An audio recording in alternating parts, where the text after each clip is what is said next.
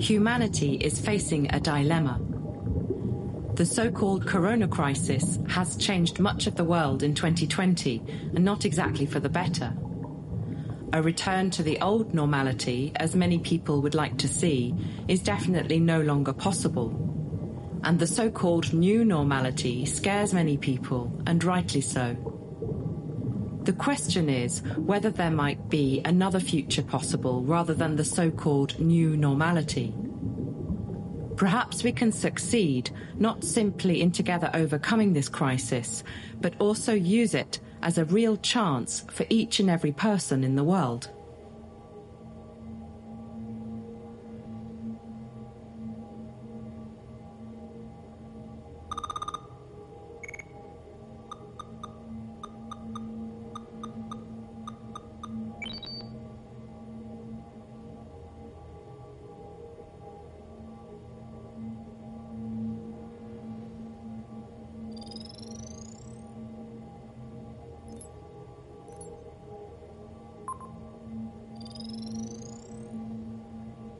The corona crisis spectre still has a firm grip on large parts of the world. While some are still afraid of an infection with a killer virus called SARS-CoV-2, others fear mandatory vaccination programs and the loss of all their basic human rights. Consequently, for months, people have been arguing both about the proportionality of the measures taken to prevent infections, including lockdowns and social distancing rules, and also about the validity of statistics and controversial laboratory tests. People are infuriated with each other, and even after months, there still seems to be no sign of the situation easing. However, all sides certainly agree on one thing: things cannot go on like this. How does humanity manage to get out of this so-called pandemic, this crisis? Must we continue to imprison one another and hope that the COVID vaccine will cause as few adverse effects as possible? Must many more people be tested for SARS-CoV-2? Must many more studies be analysed and numbers and statistics evaluated? Or should we perhaps take a step back and look at the foundation of this whole so-called pandemic? The measures implemented to prevent infections and all reporting on these are based on risk assessment, statistics and tests. And what are these based on? On alleged viral evidence, that is, on scientific papers claiming to have proven the existence of a new dangerous pathogen. Despite many critical voices regarding corona from the fields of virology, epidemiology, infectious diseases and immunology, very few seem to be looking at the scientific foundation of the whole crisis. Scientists the world over seem only to be arguing about case numbers and opinions. The question arises as to why all these critical scientists doubt the benefit of the measures to prevent infections and criticize tests and statistics. But when it comes to the evidence for the virus itself, they seem to take for granted that the existence of the virus has been proven in a flawless, serious and scientific manner. Why? Why is everyone so sure about this? In the corona crisis, we have witnessed so many unscientific methods, contradictions and boundless exaggerations. So why is it that the scientific foundation of it all is assumed to have been proven beyond a doubt? Is it because the virologists worldwide have reviewed the publications of their Chinese colleagues, as would be their duty as serious scientists? Or on the contrary, is it because they have never verified these publications and they just assume, as everyone does, that the proof of the existence of the virus has been provided? One of the virologists known for having reviewed these scientific papers is the German virologist Dr. Stefan Lanka. From the beginning, Dr. Lanka has publicly questioned the evidence for the existence of SARS-CoV-2. But how exactly does he explain his doubts about the validity of the publications? Der Zweifel ist dadurch begründet, dass in diesen Publikationen, wenn man sie liest, ein Virus. My doubts are justified by the fact that these publications don't show the evidence for a virus or a genome by which the virus could be defined. Nowhere in the publications has the viral genome been evidenced. Nowhere has its length been determined. Instead, a conceptual construct of the alleged genetic strand of a virus is created. In order to do this, samples are taken from sick people, and from these are extracted short genetic fragments, or genetic material is generated in a laboratory through the process of letting cells die in test tubes. These short pieces are then used to theoretically assemble a viral genome strand on the basis of a predefined model. A complete real genome of a virus never appears in the scientific literature, not even for a single one. It would be very easy to demonstrate the presence of such a nucleic acid if it were actually there. The strands of genetic material are called nucleic acids. Detecting their presence and determining their length would be quite simple. The required standard techniques have been available for many decades. However, they are never employed in virology. In dieser Länge liegt sie vor. Das sind Standardtechniken seit vielen Jahrzehnten. Likewise, the claim that the entire genetic material, also called the genome of a virus, exists is simply not substantiated. Anyone who is proficient in English and adds around 5 to 10 technical words to their vocabulary can check this for themselves by studying the relevant publications.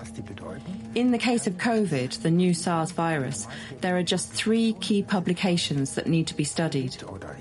By doing so, everybody will be able to see the false assumption that underlies the whole concept of the coronavirus. Furthermore, one will immediately see that the detection method established for SARS-CoV-2 merely detects molecules that are produced in every metabolism. Nur Dinge nachweist, die in jedem Stoffwechsel produziert werden.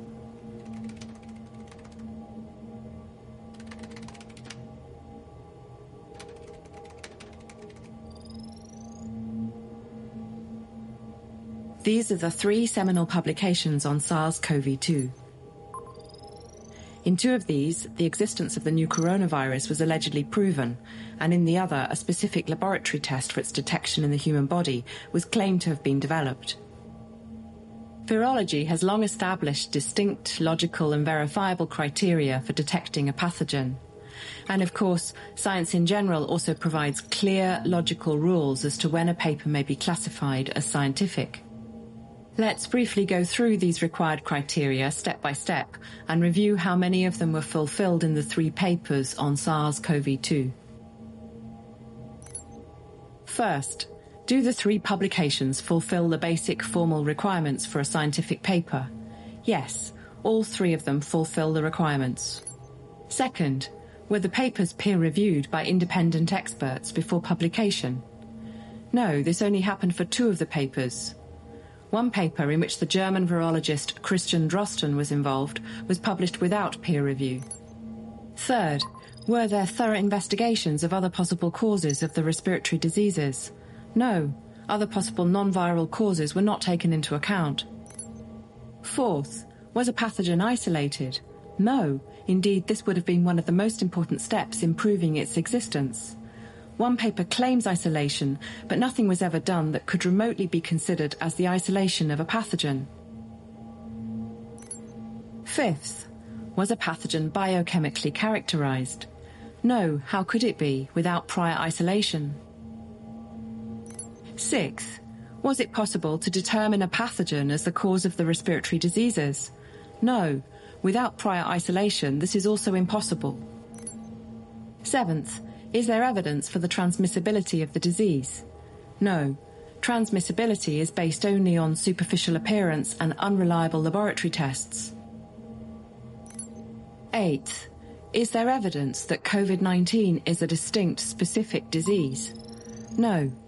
COVID-19 is nothing more than a mixture of long-known symptoms and entire clinical pictures that can have a wide variety of causes. Ninth, has the claimed viral genome ever been detected in nature, in humans, animals or plants? No. As Dr. Lanka has already mentioned, the genome of SARS-CoV-2 is nothing more than a computer-generated theoretical construct consisting of endogenous components and fictitious segments that have been generated by means of software programs. 10. Is there a validated, reliable, specific detection method for the suspected pathogen that is suitable for diagnostic purposes? No. The polymerase chain reaction, or PCR for short, is a molecular biology method that has been completely misused for the diagnosis of viruses for years. And 11. Was every procedure, every method, every laboratory result and every conclusion substantiated with valid control experiments and control groups? No, there was not a single proper control in all 3 papers.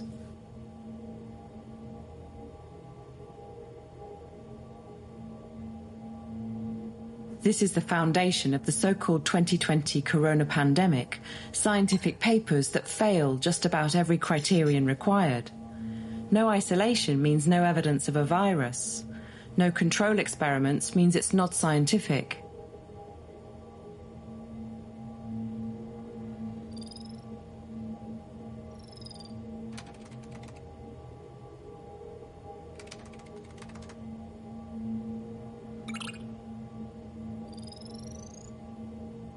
If the corona crisis is to be brought to an end, the question of proof regarding SARS-CoV-2 must at last be openly posed. Only by doing this can the so-called pandemic be brought to an end once and for all. This does not mean that respiratory diseases will cease to exist, but it does mean that we will stop falsely attributing all illnesses to one and the same allegedly contagious cause. Consequently, people with these illnesses will no longer get the incorrect treatment.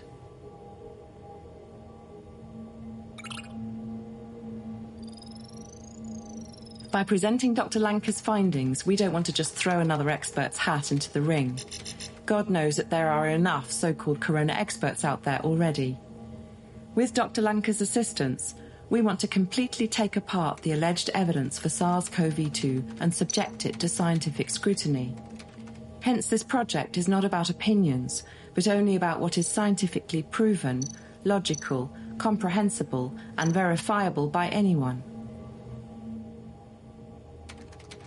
We will not simply state something, but prove what we say.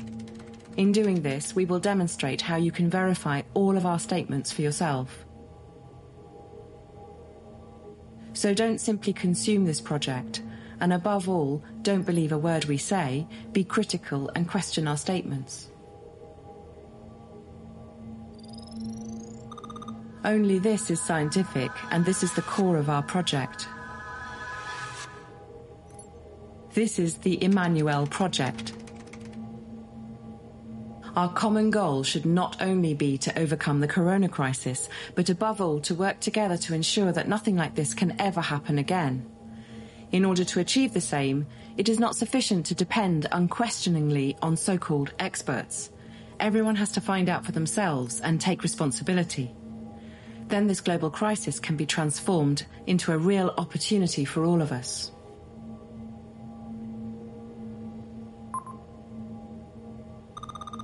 Additional information. All the videos and articles that we publish can be downloaded from all the internet platforms, forwarded and uploaded again on your own channels, on the condition that nothing within them is changed. We will gradually translate the videos and articles into other languages. You can find us on various platforms such as BitChute and Telegram, and of course on our website, www.project-immanuel.de.